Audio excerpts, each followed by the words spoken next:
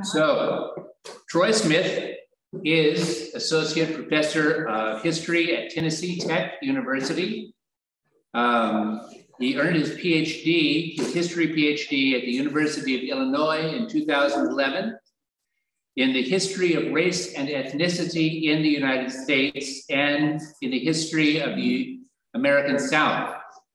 He wrote the chapter on Indian Territory in the most recent edition for the Oxford Handbook of American Indian History, and he has a forthcoming book on the history of race in comic books.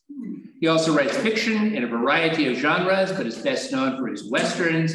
He's a two-time winner of both the Spur and Peacemaker Awards for Western fiction, and has contributed stories to 2 Lone Ranger anthologies. And I'll say that's where I know Troy from, because I was also in those anthologies, and I won't say whose stories are better, but I will say that one of us has Spur and Peacemaker Awards and the other doesn't. So I can strongly recommend those anthologies and Troy's writing, both fiction and nonfiction in general. So Troy. Well, thank you very much for that introduction. I appreciate it. And it is very nice to be able to virtually be here with you all today. And I appreciate the invitation. So I teach a class on the history of comics, which is something that is dear to my heart. So all these various things that are coming into play with MAUS and with some of the recent controversies around it are all things that I have spent a lot of time talking about. I may be committing a huge sin for a comic book scholar in that I don't have any images. It's just going to be me talking. From what I understand, some of you may have read MAUS, and maybe some of you haven't read it yet.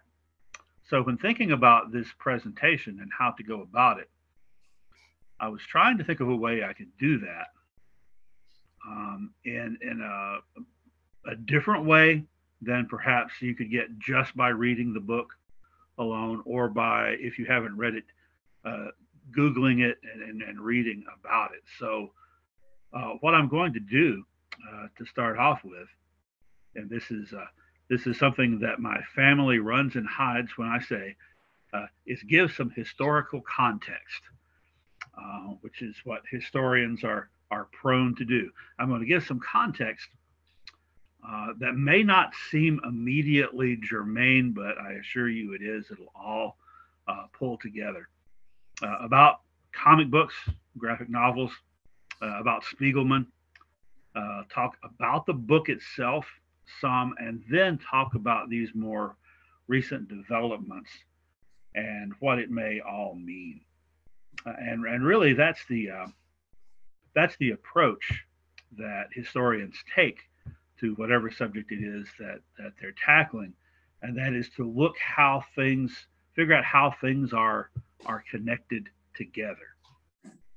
So first, I'm not sure how many of you here in our audience have read graphic novels before, but I bet some of you have read comic books, which is kind of, we have a confessor there at the beginning, the front of the class.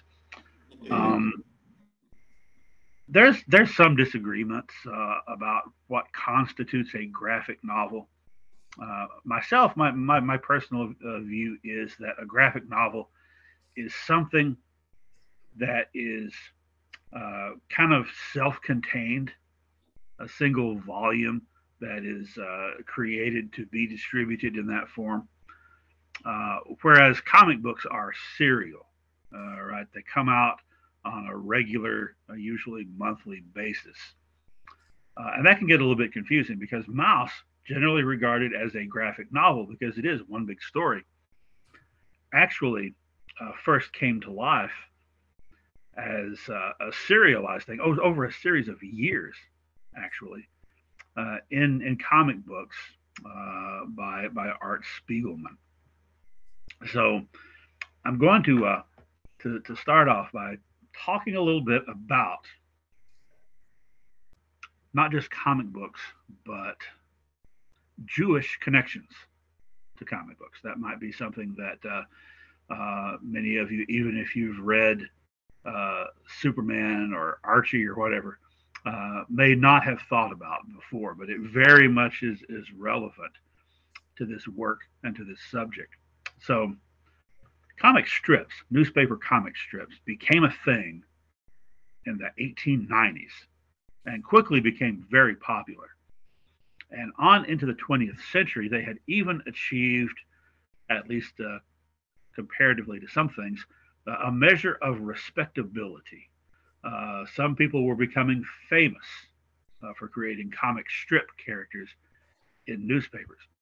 But comic books were not a thing until the mid 1930s. So a good 40 plus years after the comic strip developed.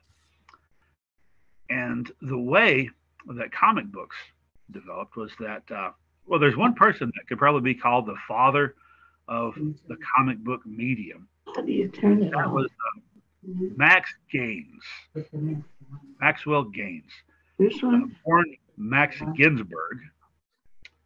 He was the son of European Jewish immigrants, and he came up with the idea in the mid 30s of taking some of these comic strips and sort of recycling them in magazine form and selling them that way. No one had thought of doing that. And he was able to convince some financial backers to give him the opportunity to try that out. There were a couple of promotional efforts. Then finally, a regularly appearing comic book first started coming out, and it was all reprints of newspaper comic strips. Probably the four most important people in the development of comic books as a medium in the 1930s.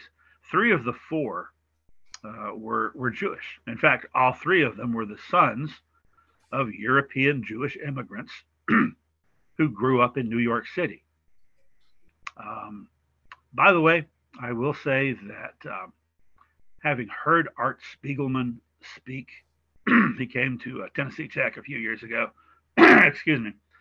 He also spent quite a bit of time providing historical context. So I feel more comfortable doing this, knowing that if you had, the ability to get Spiegelman himself here, this is probably how he would start out.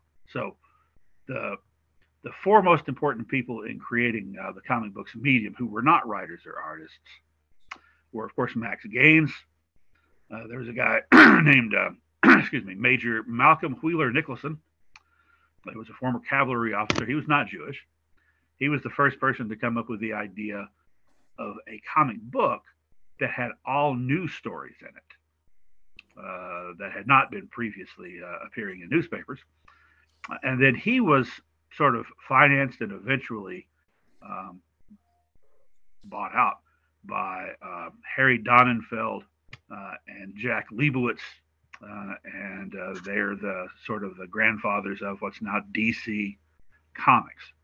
So in addition to that, many of the creators themselves, the writers and the artists in that first, what's called the golden age of comics, which is from their creation in the mid 1930s until the late 1940s. So many of the superhero characters that became popular back during that period have something in common that, again, most people probably are not aware of or haven't thought of. So, for example, Superman, the very first superhero character, came out in Action Comics #1, 1938.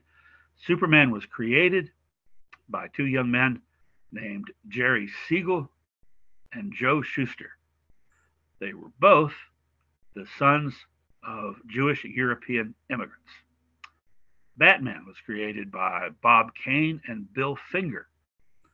Bob Kane born Robert Kahn, both the sons of European Jewish immigrants. Captain America was created by Joe Simon and Jack Kirby. Jack Kirby would go on to co-create in the 1960s many of the other Marvel characters like Spider-Man, not Spider-Man, but the Incredible Hulk, Avengers, and so forth.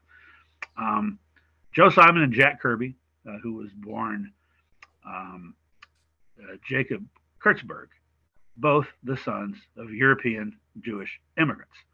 And the list goes on and on. When I first wrote all these down, sort of to make the comparison, I was surprised by how large the percentage was of not only specifically Jewish writers and artists, but Jewish New Yorkers who were the sons of immigrants. There were not as many women in the business then, though there were some. But most of the people that were sort of driving things, it being the 1930s and 40s, were men. Will Eisner, who created The Spirit, and for whom the comic book awards are named.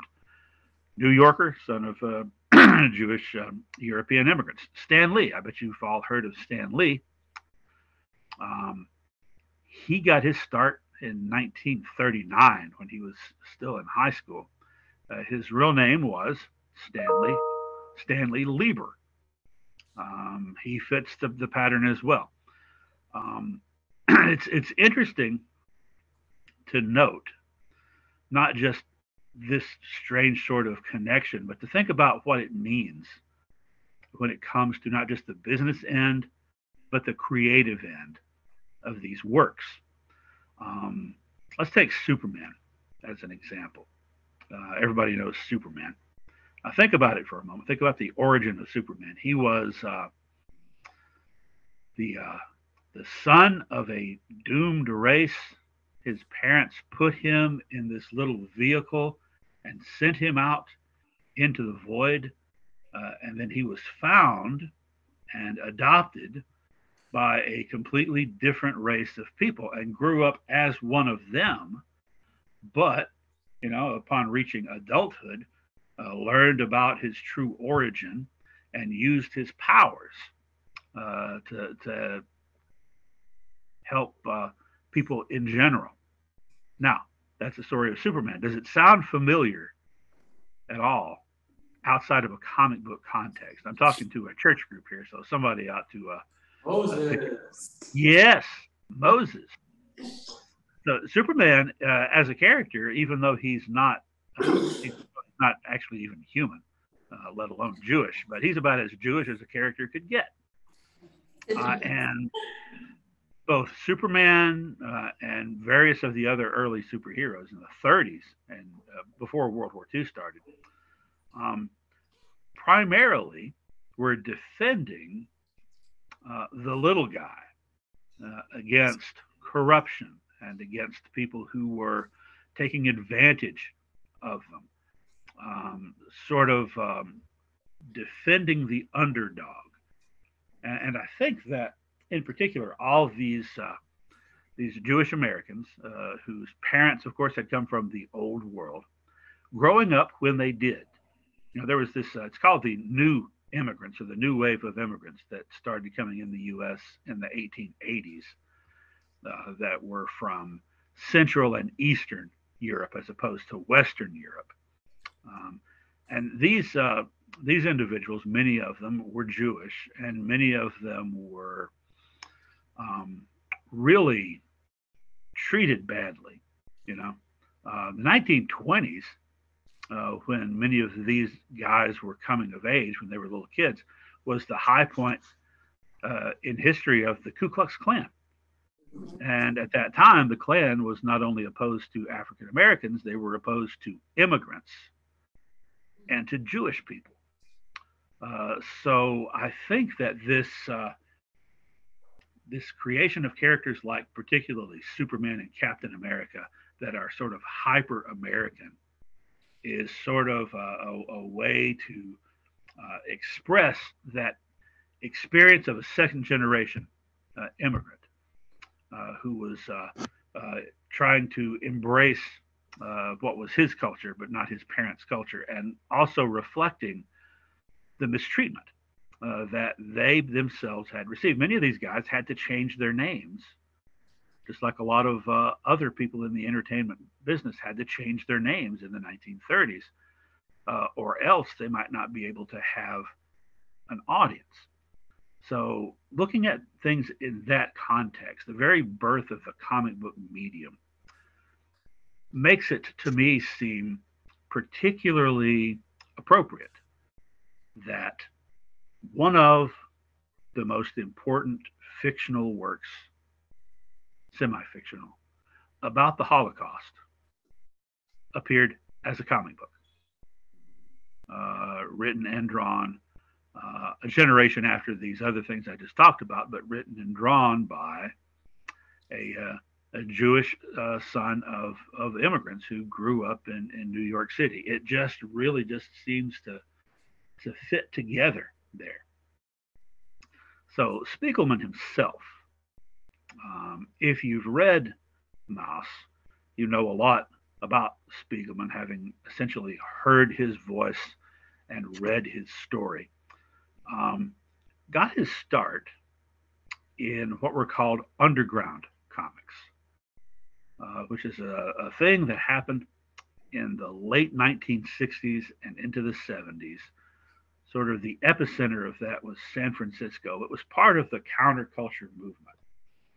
So what had happened by that point is that in the mid-50s, there had been some serious censorship of comic books. There had been congressional hearings, televised congressional hearings, presided over by Tennessee Senator Estes Kefauver, to determine whether comic books were causing juvenile delinquency. There was a German-born psychiatrist, Frederick Wertham, who worked with children, who discovered that all the juvenile delinquents that he worked with read comic books, so that must cause it. I mean, he could have also said that they all ride bicycles, because they did. Just like they have comics. But this had resulted in the Comics Code Authority being established, which is a censorship thing. And any comic books that were sold at newsstands from the mid-50s on up until, in some cases, the early 2000s, had to have this little stamp with A for approved by the Comics Code Authority.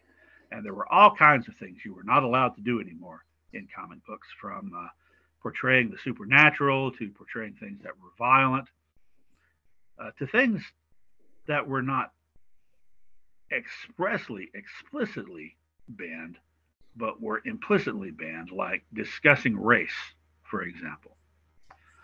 And in the late 60s, several writers and artists started producing their own comic books, getting them printed any way that they could.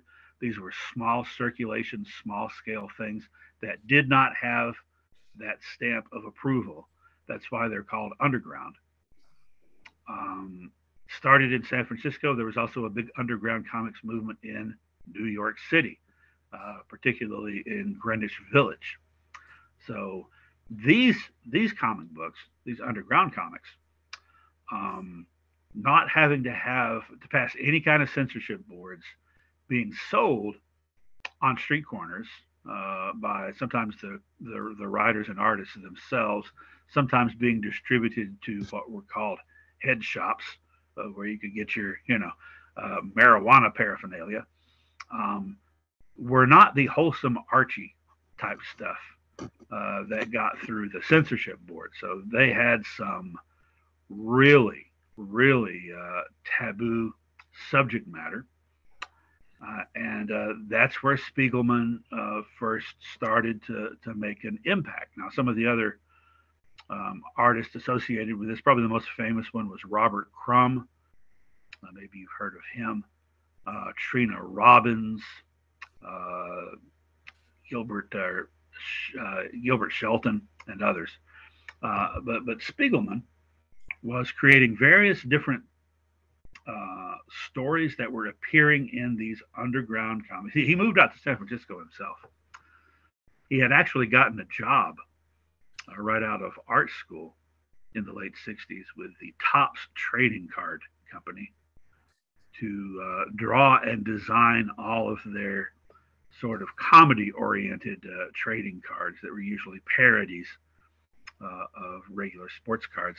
So he had that income that was steady, but he moved out to San Francisco and he started doing these underground comics. And somewhere around 72 or so, he did this little short, I think it was 3-page thing about mice in a concentration camp, based on stories that his father had told him.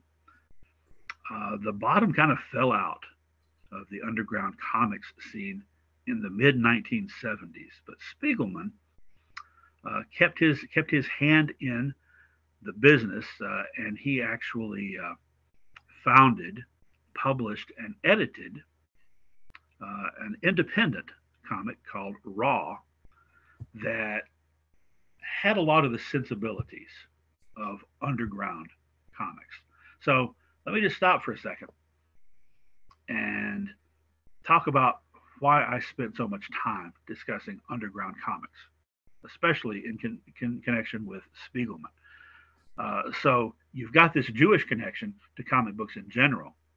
And with Spiegelman being involved in this movement, this underground comics movement, it was totally, completely, 100% opposed to censorship and being restrained in subject matter by anybody. And he continued along that vein into the 80s with this comics magazine, Raw. And that's where MAUS was actually originally published. There was that little 3-page thing in the early 70s that was kind of just an initial kind of forebear to it. But he set about trying to actually tell his parents' story and his own story in serialized comic form from 1978 to I think about 1989. Everything that you read there in the collected bound volume of MAUS that is categorized usually as a graphic novel came out a few pages at a time, month by month, over that 12-year period. In 1986, he was able to get what he had done so far on the story released in a single bound volume that did really well and drew a lot of attention to his work. Then when he finally finished the whole thing, a second volume was released. So today you can buy them either as part 1 and part 2, or you can get both of them together. And that's when he was awarded a special Pulitzer Prize, which was the first time, and as far as I know, the only time so far, that a comic book writer and artist won a Pulitzer Prize. There was actually some pushback against it from people who worked in other forms of literature, because comic books had always been considered sort of low class, kind of trashy. Even back in the 30s, when you could work for a comic strip for a newspaper. If you got syndicated, you could become famous. You could even get rich, and people would respect you. But if you had to work in these little comic books, then you were obviously a hack who couldn't make it in the real cartoonist world. And there was some of that directed towards Spiegelman when he won that Pulitzer Prize. But of course, that really got him and this particular work on the map. So that's been almost 30 years ago. And in all that time, MAUS has come to be considered not just one of the best and most important graphic novels or comic books, but it shows up on some lists of the best literature of the 20th century. And as such, it has been used a lot for educational purposes. It has been used a lot in schools and so forth. And so that is going to eventually lead us to our most recent situation here in the year 2022. But before I talk about that, I want to talk about the work itself a little bit. And again, I'm doing this cognizant of the fact that some of you've read it, some of you haven't. If you haven't, maybe this will make you want to read it more. So I'm not going to go into deep detail about the work itself, but I will say that in my comics history class, which I've taught 5 or 6 times in a row now, I always assign this book as one of the texts that students are required to read to get a basic beginning knowledge, not just of sequential art, which is the current kind of fancy way to talk about it, but of what the potential is for that type of art, because this is a really complex work. It is a really complex, very deep, very powerful, which you know, just knowing of the subject matter, it's about the Holocaust, you would assume that it would be very stark. But in reality, there are so many layers to this book. If you haven't read it, it's not just the story of Spiegelman's parents during the Holocaust in the concentration camp.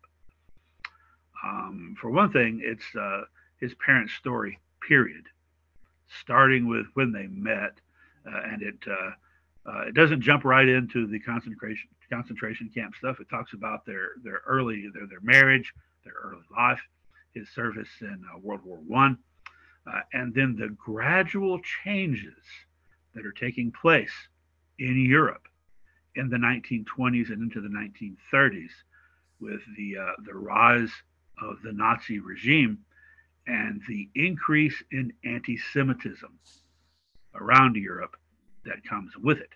Then you've got the concentration camp experience, and then their life afterward. So this is, it's called a survivor's tale. They did survive the concentration camp, but they were deeply affected by it. In many ways, each of his parents was broken in some way. His mother wound up committing suicide later in life, and his father, who was sort of the central character in the whole story, he has a lot of issues, and he's hard to live with. So it's not just the story of his parents. It gets kind of postmodern and a little bit meta, because it's Spiegelman's story of Spiegelman learning the story and then telling the story of his parents. So it's his own story as well. So as someone who had not experienced the Holocaust, he was born in 1948, he still suffered from what today is referred to as generational trauma. You know, he wasn't there, but his parents were there, and it was a huge part of their lives, and the effects it had on them were carried through to him by growing up with him. And that means not only the stories of what happened, but their behaviors. And so he himself has some serious emotional issues that he has to work through and deal with. And part of the story of MAUS is that it's him with his therapist. And beyond all that, there's also the just the choices that Spiegelman made in how to tell his parents' story and his own story in the form that he did. So his artwork, for one thing, my students this last time around, I was proud of them. They had to write papers about this book, and several of them picked up on this point without having been told. There's not a lot of shading. Oh dear. Not a lot of shading. It's almost each one, even though it was a drawn, he did his original artwork. Is everybody, did I get frozen?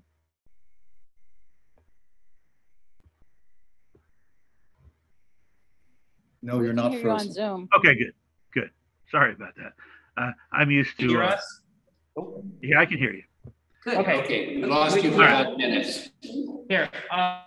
Okay. Sorry, I got a little freaked out for a second. I've been used to doing so many Zoom calls, and sometimes that happens. So I get a little paranoid. Anyway. Wait, we're going to pause for a moment just so we can switch over as well. So. Okay. All right. Give me a holler. Okay. We're just getting to the good part. Yeah. While we're doing that, can I just ask you a quick, this probably isn't a quick question, but one of the things I noticed about the character of the father is that in the scenes that take place in the 1930s and 40s, he's a heroic character. He is kind, he is resourceful, he is supportive of everyone else who's going through the same situation, he is brave. And that's not him in the modern era. And I wonder if...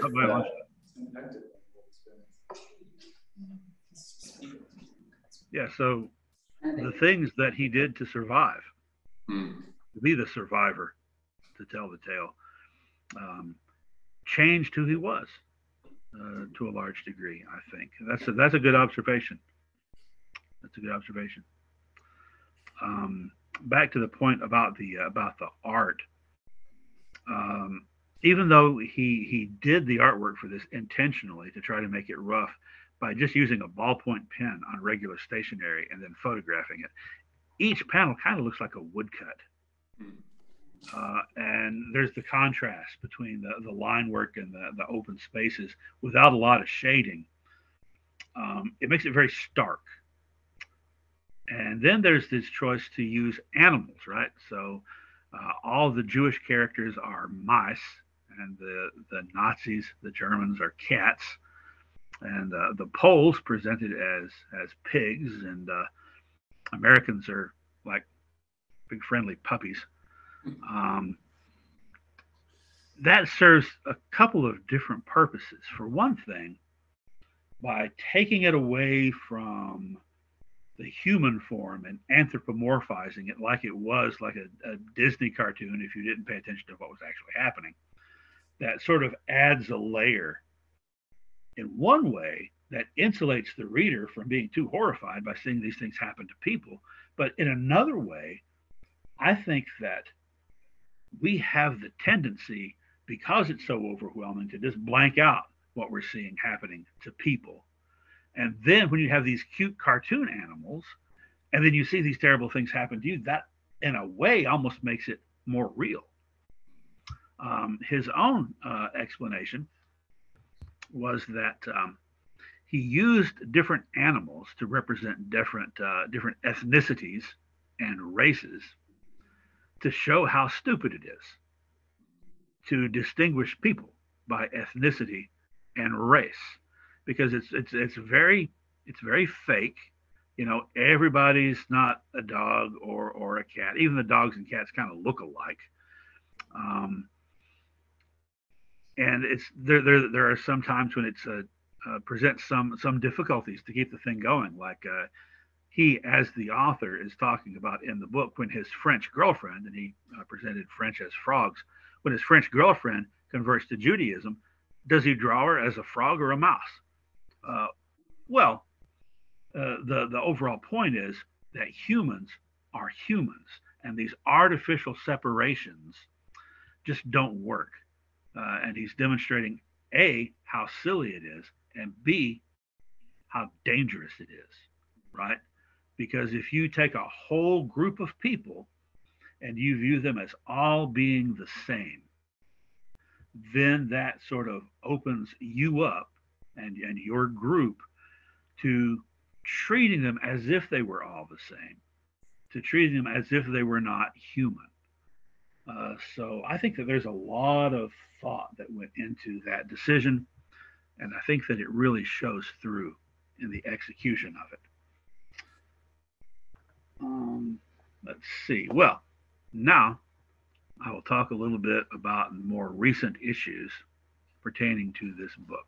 As many of you know, because it was all over the news, here in my own home state of Tennessee, which is in the news a lot the last few years, and never for anything good, it seems, unless it pertains to Dolly Parton, then it's something good. But in McMinn County, county seat is Athens. I'm in Sparta, they're Athens, so we don't get along. It's about 80 miles southeast of where I live. The Board of Education ordered the removal of MAUS from the 8th grade English curriculum at the McMinn County Middle School. And this does constitute a ban of sorts. Some people have gotten into semantics and said, as long as it's still in the school library, it's not banned, but it's forbidden to be used in class, so it's banned.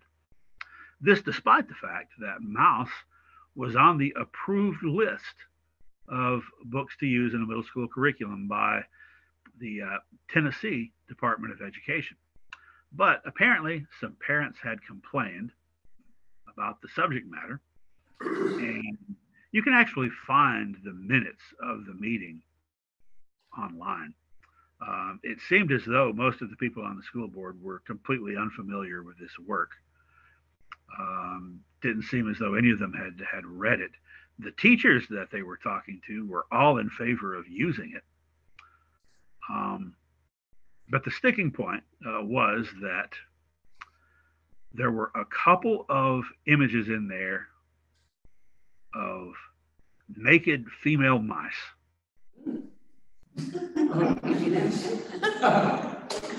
And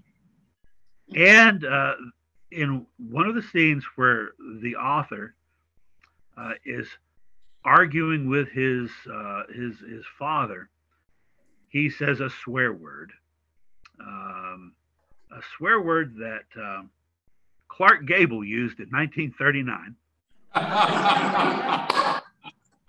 And so therefore they said it is obscene and must be, one of the board members was like, why are we even promoting stuff like this to our kids? And then a couple of them made comments about the violence.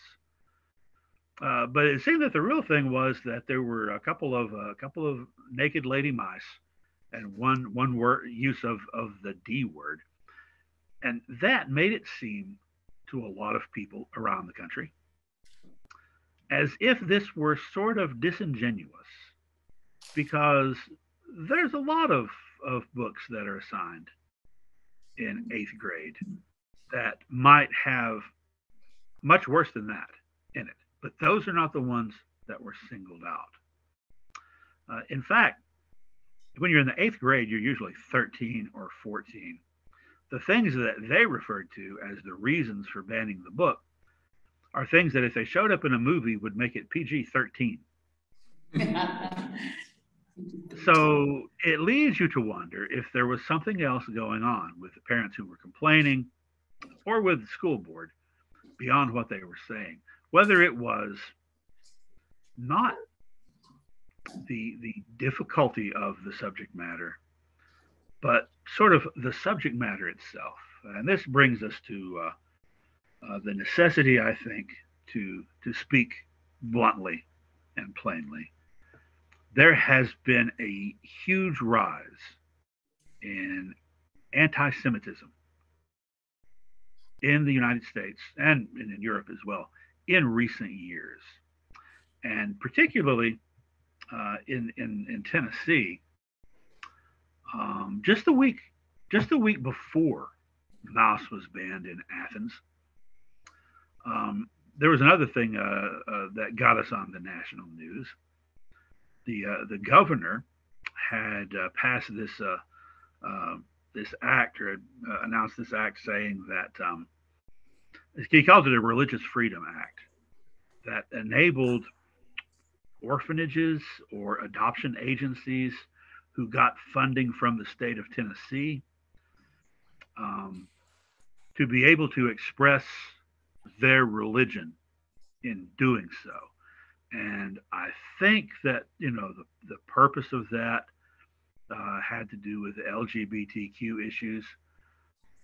But what actually happened was that the week before MAUS was banned, one of those adoption agencies denied a married couple, man and wife, from adopting a child because they were Jewish. And this was a Christian-oriented adoption agency. Also in Tennessee, like in a lot of states, about a year ago, there was a wave of anti-critical race theory laws being passed in red states around the country. I forget how many have them now. That prevents public school teachers from talking about anything that might make a student feel guilt, shame, or mental discomfort. From anything, and the wording in these bills, these laws is similar in various states, but anything that could be construed as, and this is the word they use, racial scapegoating, anything that refers to privilege or structural racism or various other things.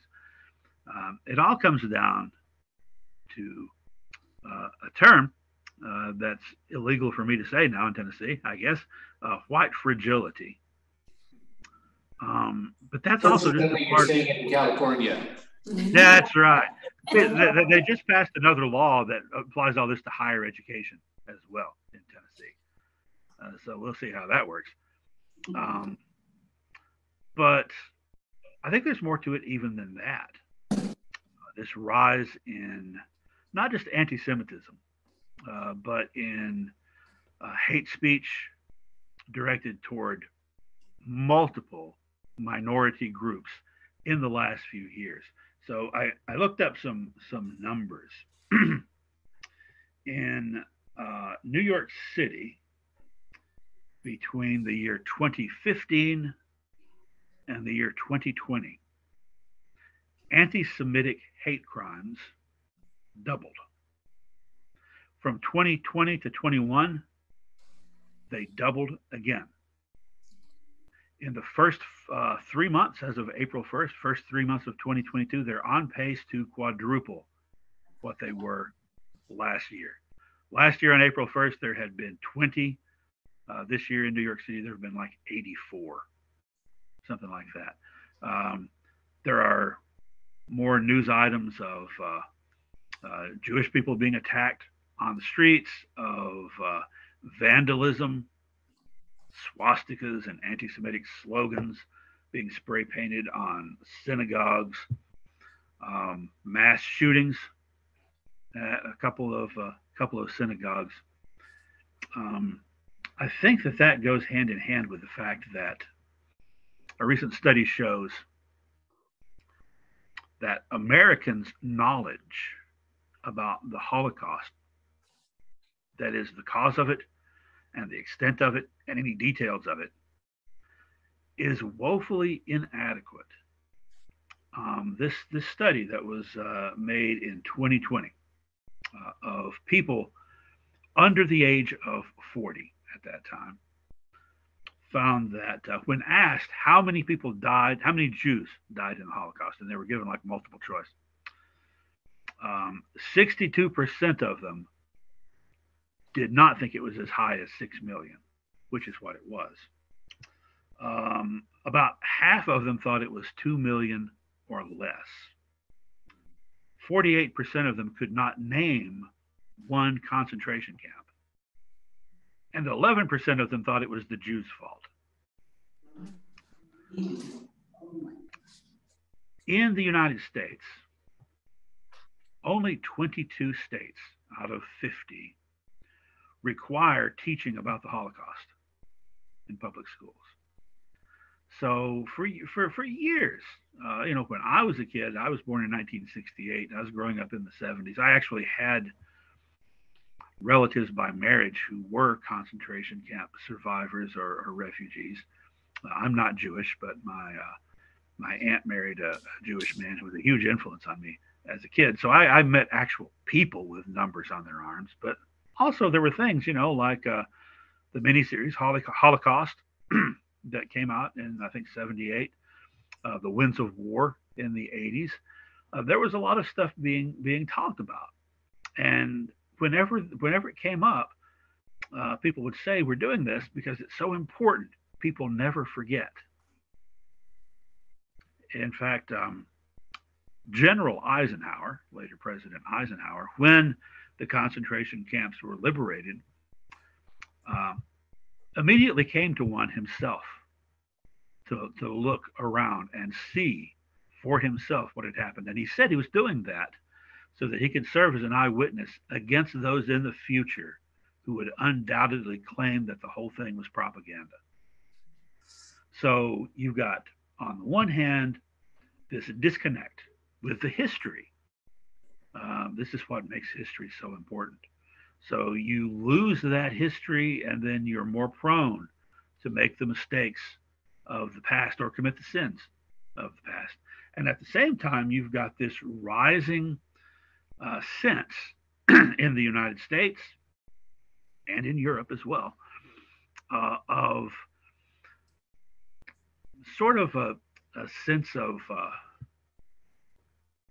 blaming Jews for things and other minority groups for things, and then using that as justification for violence. That is, well, it was really, to me, it was chilling when that thing happened in Charlottesville. In, I guess that was 2017, I think.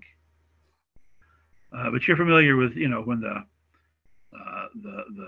Proud Boys and all these white nationalist groups were gathered together to protest the removal of Confederate statues. And the one young lady, the counter protester, was murdered by being run over along with several other people by a car. And these guys, these white nationalists, they were marching, with their polo shirts and their tiki torches, and they were chanting "Blood and Soil," which was one of the mottos of the Nazi Party in Germany. And they were chanting, "Jews will not replace us," which ties into a conspiracy theory on the radical far right, that the increase in immigration is all orchestrated by the Jews to dilute Americanness and more easily control everything. And it was chilling to hear people saying that and believing it in such large numbers in the 21st century. So, kind of a little side note here. I've been watching the Disney Plus Moon Knight series as a big comic book fan, and it made me want to go back and reread the original run of that series, which had started in 1980.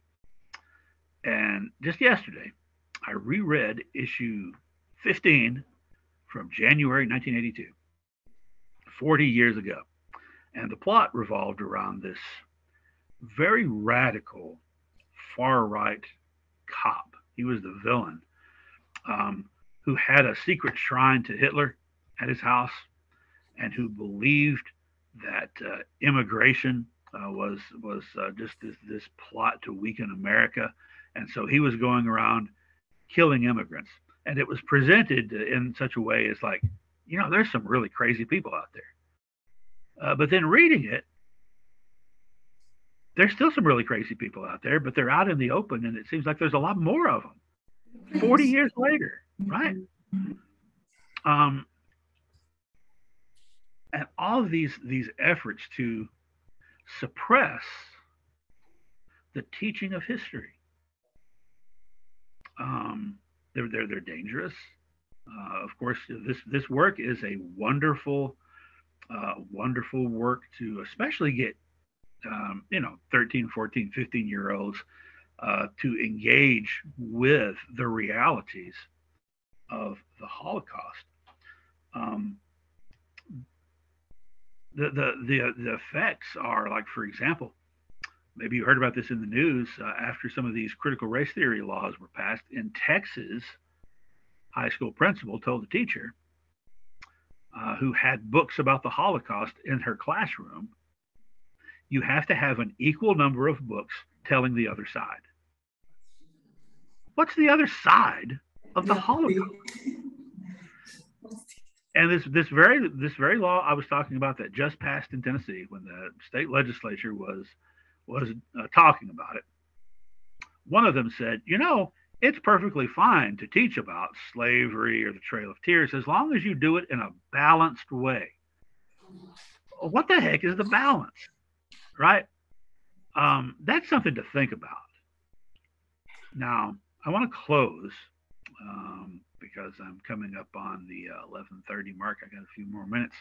I want to close by talking about fascism, which is totally appropriate when discussing MAUS, because it is one person's retelling of his own parents' retelling of living in a time and in a place where fascism slowly grew and what the results were. A lot of people don't know what fascism means. It has become sort of like a synonym for meanie, right? Who's a fascist? Anybody that's mean. But that's not what it means, It is a specific ideology. It is an authoritarian ideology. But more than that, well, the word itself comes from the fascist party of Italy in the 1920s. They got their name from the fasce, which was an object used in the Roman Republic and later the Roman Empire. Maybe you've seen pictures of it. It's like a bunch of little rods, all uniform, that are put together in a bundle and tied up, and there's a little axe head on the top. That was a sign of authority of Roman leaders. And it shows up actually in some early seals and other official artwork of the US government, because the basic concept behind it is unity. But the reason that fascists latched onto this is the idea is if you got these little slender rods, each individual one can easily be broken. But if you put them together in a big bundle, they can't be broken. You put an axe head on the end, and they can become an offensive weapon that is unstoppable. But if you think about that basic meaning, which, kind of makes sense when you're talking about the 13 states coming together to form a new country. But if you think about that enough in context of the fascists of Italy and the Nazis of Germany and elsewhere, in order for that bundle to work, the rods have to be uniform. For it to fit together, they have to all be the same size. They have to be the same width. You can't have some that are shorter than others or longer than others, because if you do, you bundle them together, they are not as powerful. They can fall apart more easily. So fascism is the idea of everybody conforming and being the same type of person. Anything that doesn't fit in weakens the state. And that's exactly what Hitler was doing, was making sure that all the odds and end pieces, if you will, were discarded and destroyed. So it's a form of hyper nationalism. And really, one of the best ways to promote something like that is to reframe history. Reframe and retell history so that people don't know what actually happened and what the actual consequences are of things like that. And that is what brings us around to the extraordinary importance of this book and the fact that this book is the one being singled out. By the way, after that incident in January, Tennessee's governor issued another order, and the Senate is working on passing another bill to remove all obscene materials from public school libraries and classrooms. Obscene being defined by if anyone complains about it, or anything that someone might complain about. When they were debating the critical race theory bill, one senator, Democrat from Nashville, pointed out that when it passed last year pertaining to the public school classrooms, the first things that were complained about were books about Martin Luther King Jr. and Rosa Parks. So I feel like we are in a dangerous time as a nation. Now, I'm saying this as a historian. You've heard the expression, that those who do not know history are doomed to repeat it. I have learned that those who do know history are doomed to stand helplessly by, screaming at everybody while they repeat it. It is really, really an important topic, and I'm glad that y'all were wanting to talk about not just the work itself, which in itself is just very important, but the broader context. So I will make that my official closing. Thank you. Thank you.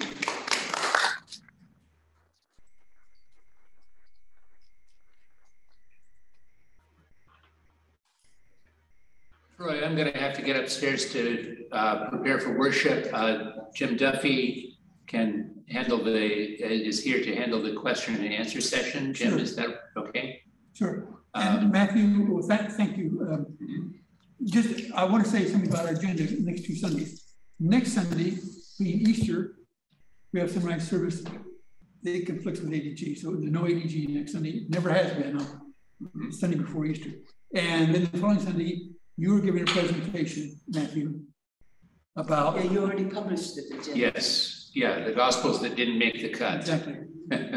So I want to save it before you left, in case you want to say anything about it. It's a presentation. There are a lot of Gospels. 4 of them I hope you've all heard of. There are quite a few others, and they didn't. You see things every once in a while on the line that say this was banned from the Bible, this was removed from the Bible. Actually, no, they were never in the Bible. They were used by groups of worshiping Christians, and they've got names like the Gospel of Thomas, the Gospel of Judas, the Gospel of Philip, the Gospel of Mary, and they're very interesting. They tell us a lot about how diverse early Christianity was. And we're going to take a look at some of those and learn a little more about that diversity and learn probably why these were not included in the Bible when the Bible became a consistent body of consistent canon. And we're also going to look at some of the popular ideas that you can find in scholarly books like the Da Vinci Code that give the story, the conspiracy theory story of why these books aren't in the Bible, and look at how maybe those aren't the actual reasons. Surprise. All right. Thank you. So, questions for our speaker? Any questions? Questions?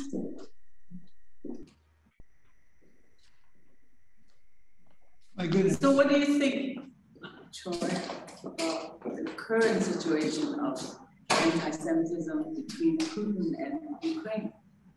A repeat of history, basically, with the modern Hitler is Putin. That is also very scary, and something that I have pointed out, perhaps illegally in class, that yes, there are so many parallels, right? Because Hitler used as an excuse for his earliest efforts at expansion the fact there were German-speaking people in these neighboring countries, so therefore it ought to belong to Germany. And that's exactly what Putin was saying about Ukraine. And then I feel like, Of course, it's a lot different situation because we're in the nuclear age, and that complicates things. That's very dangerous. One push of Yes. that button, everything's gone. Okay? Yes. Nobody wins in a war. And I don't care who it is that says we're gonna win the war. They're not thinking. In the war, nobody wins. Right. Everybody loses. And then Putin's words coming out of Putin's mouth saying, they're like pure race, and the Ukrainians are, kind of second class or a contamination to their race, cleanse, and quote unquote cleanse. Cleanse of what? Yeah. You don't kill people to cleanse. Cleanse of democracy. Don't give them because of the nuclear situation, I think, primarily because of that, Putin has been allowed over the last really 20 years to keep like the Chechen situation 20 years ago, and then he just came in and took Crimea, and no one did anything about it because what can you do about it? We talk about history. A nuclear war. Yeah. Do we ever learn from history? Hell no. Excuse my language. Well, the more people are aware of history, the better the odds that maybe we can do something about it. But that's the danger when it starts getting papered over or whitewashed, as it were. Yep. Are there any lessons that we could have learned from history on how to stop this anti-Semitism and just the path we seem to be going down? I mean, obviously they weren't able to stop it for World War II, but how can we work as people to stop it? I didn't hear all of your question, but how could we have done something to stop? Are you talking about the situation in Ukraine or something else? No, just in the United States to try to stop this transition and this increase in anti-Semitism. Yes.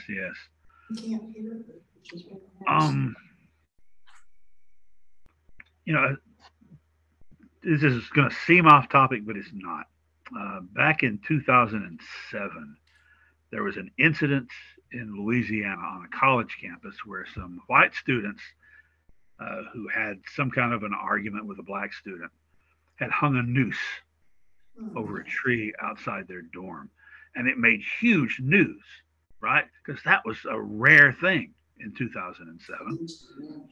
And I remember at the time thinking and saying, this is a dangerous situation because we are so far removed now from the civil rights movement that people are thinking of it as something in the distant past and not paying attention to it, not paying attention to the underlying issues and to the problems, the intrinsic problem of race in America. And when you stop paying attention to it, it can sneak back in.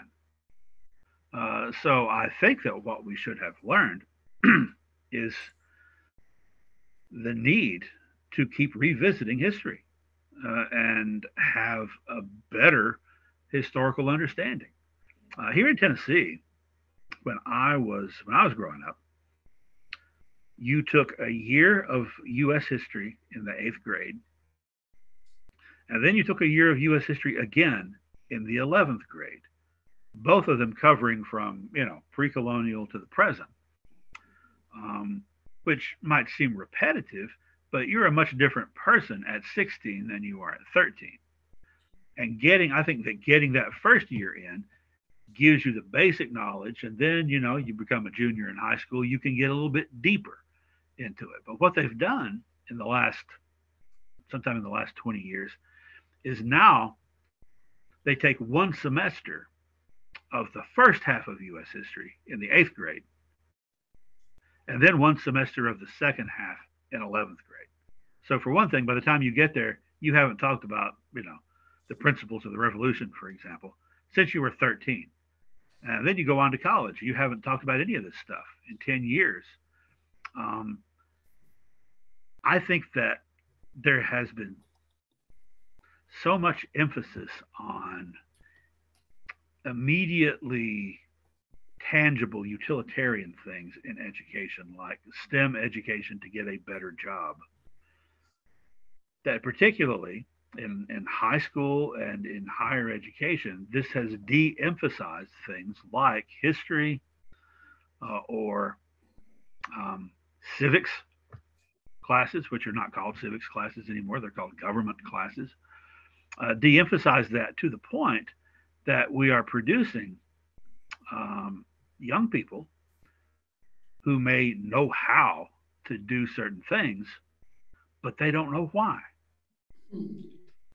And they don't know the context, they don't know the dangers.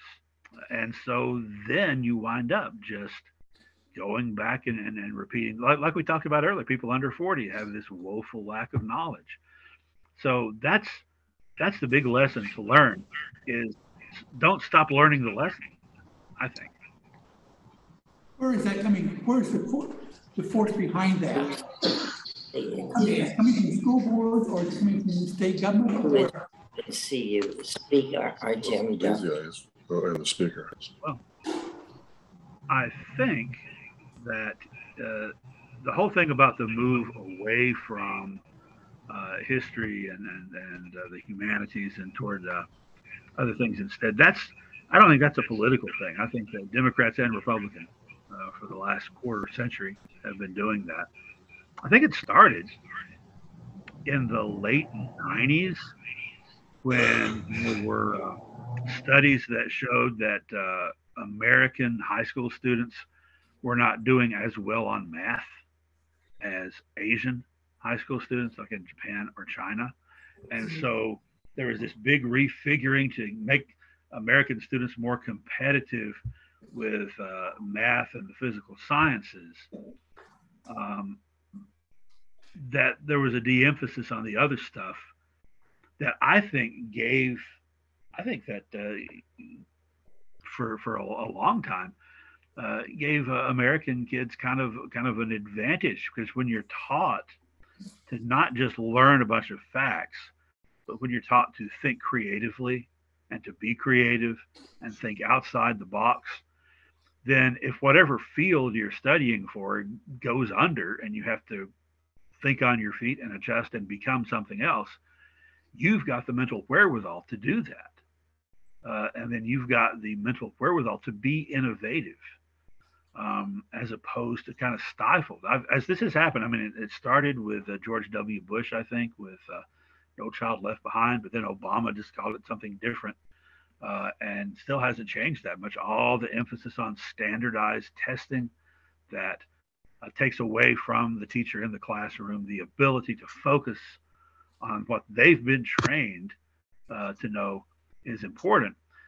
That I have increasingly, it's not just me, my colleagues point out the same thing, that over the course of the last 10 years, we're getting students who spent their entire education in this kind of No Child Left Behind, race to the top, or whatever you call it, testing thing.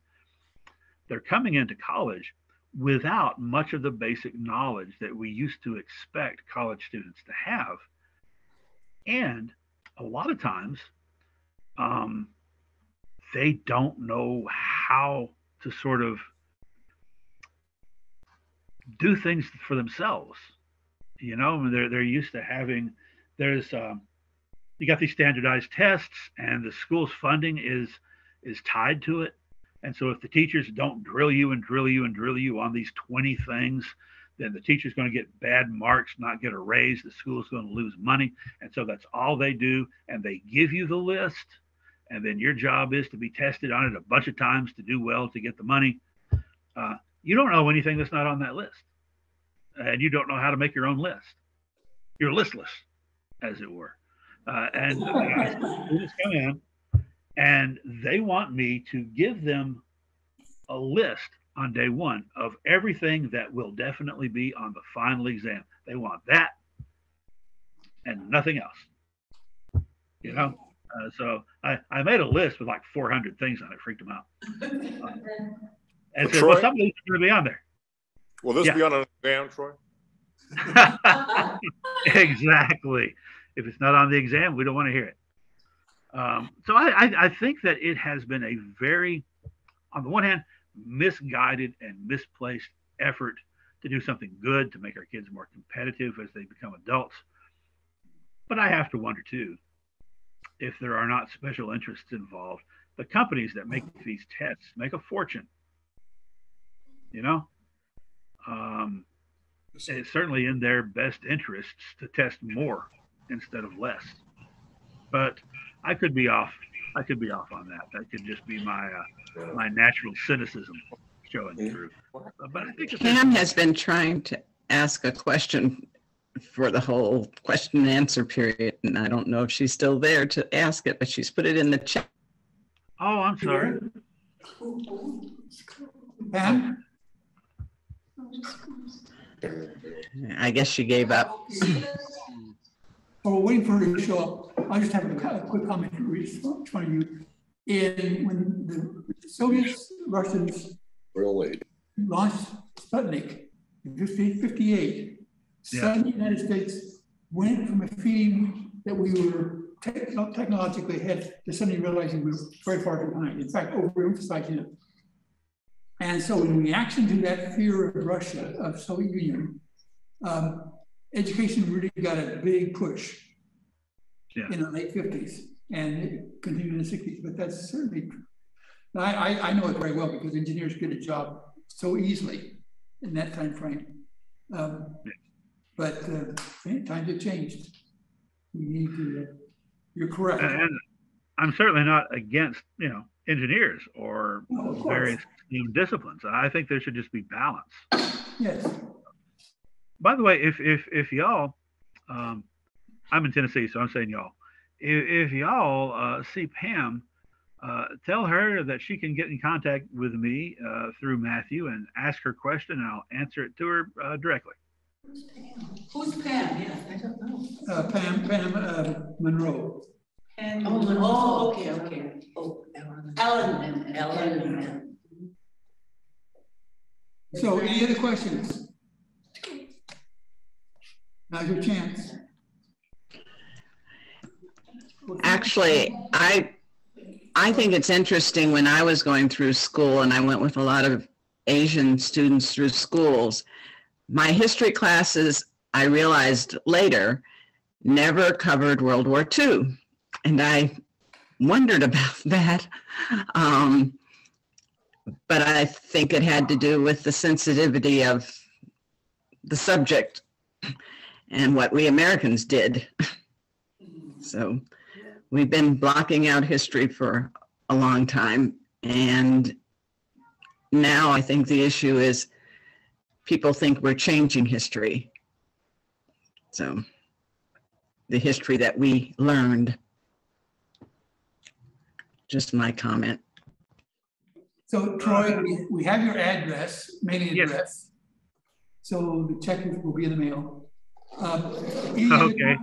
Any other final If anyone thinks of other questions later, you can contact me and I'll try to answer. Thank you so much. Thank you. Thank you all for having me. Will you ever want to talk about the Scopes trial, which happened in Tennessee? Were you big on that? I beg your pardon? Were you talking to me? Oh, forget it. I'm talking about the Scopes trial. Yeah. We're coming up on, in 3 years, the centennial of that. Yes. And I also teach a class about the history of Appalachia, and that figures prominently in the nation's view of our area.